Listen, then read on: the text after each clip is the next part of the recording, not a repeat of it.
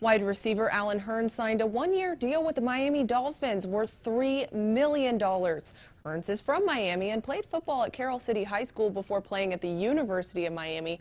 He dislocated his ankle during a game with the Cowboys last season and was released by Dallas on July 23rd. He tried out for the Dolphins Thursday, and the franchise signed him before Friday's practice. He took part in individual drills but also sat out during team drills to give himself some time to learn the playbook. Johnston for CBSMiami.com.